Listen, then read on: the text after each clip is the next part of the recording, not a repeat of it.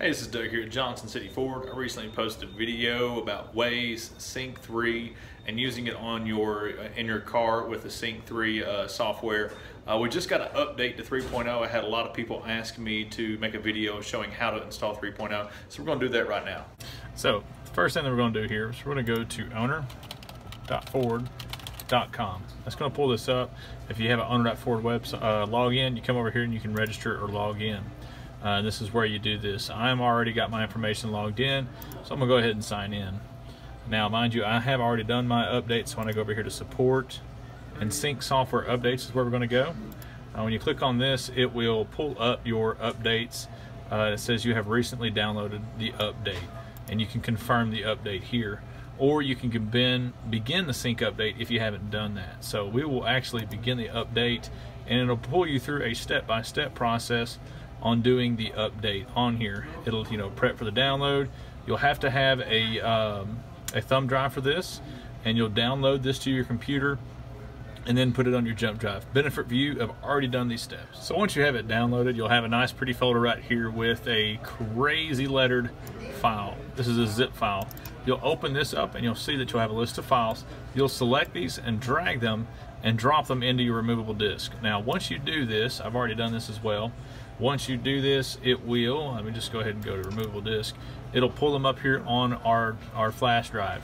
Now sync my ride, this right here are all the files. Do not mess with any of these files, just leave them like they are.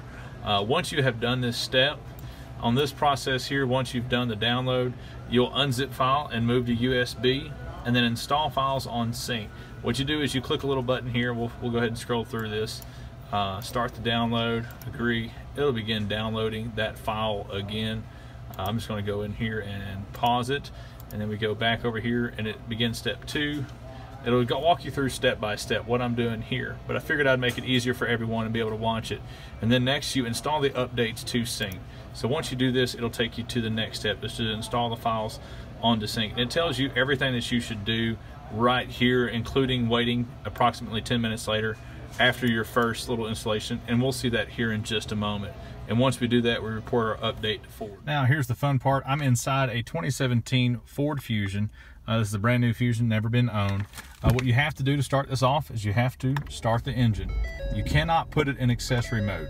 You have to physically start the engine. Now it requires you to get at least a 32 gig USB thumb drive. Now whenever you do this, you have to format it on your computer, and I'll show you that after this video, how to format this thumb drive. It has to be at least a 32 gig. Now whenever you buy your standard removable disk, jump drive, thumb drive, whatever you want to call it, it comes in a standard format. To change the format, it's really easy. You go over here to My Computer, in your Windows Explorer, you go to your computer, and you find your removable disk, and you right click it, and it will allow you to format it. And you can change the format over here. Now this one's already formatted to exFAT, but you can change it right here. All standard of them are FAT32. As you can see, it's the default, but you want to make sure that it is exFAT, meaning this is to extract the files off of this USB. So since it's already done that way, I'm going to skip this step. I just wanted to show you where you can format this USB jump drive. Once you got it, you put it down here in the USB drive. You simply insert it in. Once you've inserted it, it will begin to load the update to the system, so that way it can begin updating the system. Now this is a little bit of a process, and it takes a little bit of a time, but once it's done, it'll do a phase 1 and then a phase 2. All right, so this is phase 1, and it's going to reboot the system automatically. Now keep in mind, this is just the first phase of the update.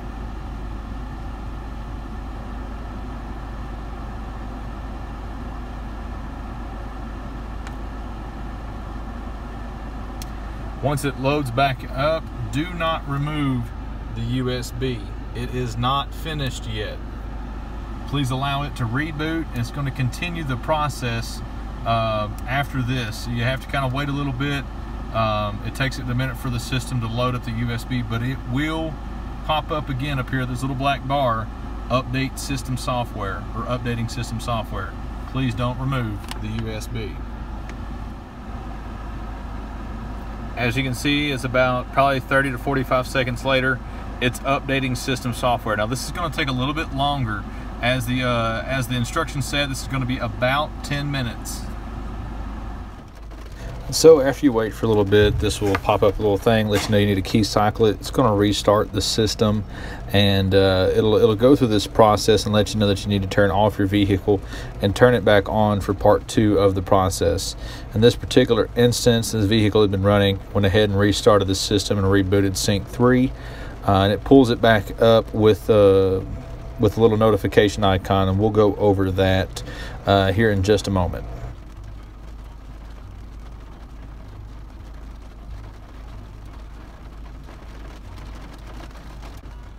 All right, so you might notice this icon right over here. When you touch on that, sync successfully updated, sync received software update, all that good jazz through Wi-Fi.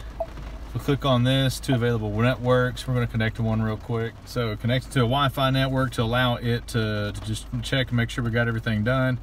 And it's going to, we go back to the home screen here.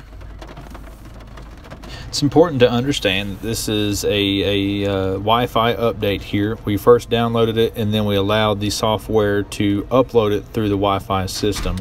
Once it does that, installation is complete. We'll stop here, read this to let you know that you can now remove your USB device. Once you get to this screen, you can remove your USB device, and you will have to shut off your vehicle and come back at a later time. Do be patient, as this process does take a little while. It'll still show that your system is version 2.2, but don't panic. It has to take time for it to be able to update. So we'll go ahead and remove the USB, and we'll move on to the next step of this process, which is letting Ford know that we have updated our system to the Sync 3.0 system. So once we have it back in our computer, we report the update for Ford. Now this is the same screen that we were at earlier. Do not leave this screen, keep it open. We'll report the update to Ford, and we'll come down here and it'll say select the file.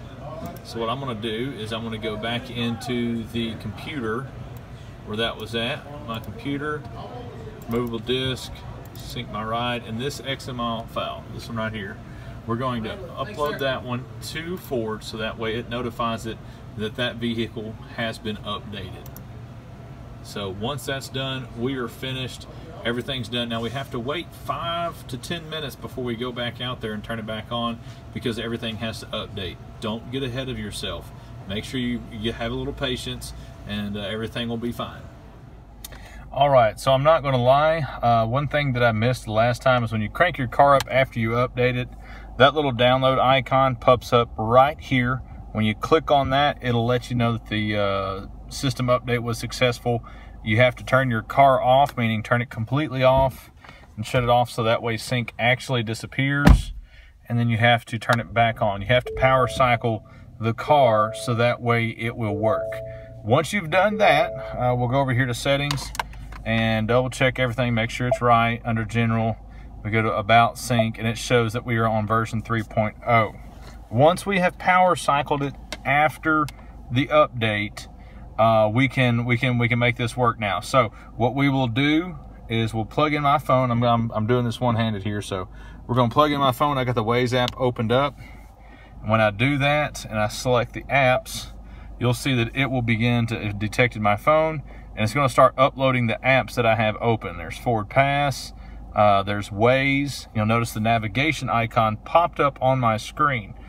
This is really cool. I love this. So once you select this, it'll ask you what's your default navigation app, and you will select Waze. Once you do this, it'll wait for you to open up Waze, which I already have done, and you'll notice that our Waze is locked out on our iPhone, but it's available on the Sync 3. So it's just waiting for me to open up Waze and getting everything put together. I'm gonna go ahead and just hit cancel. Waze. There we go.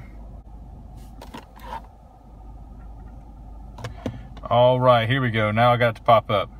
So it says app requests, access to notifications, allow. We're gonna hit yes. Requested information will be shared with Waze, blah, blah, blah, blah. We close it out. So now we have Waze up on our Sync 3. Congratulations, you've updated your Sync system to 3.0. and have access to Waze.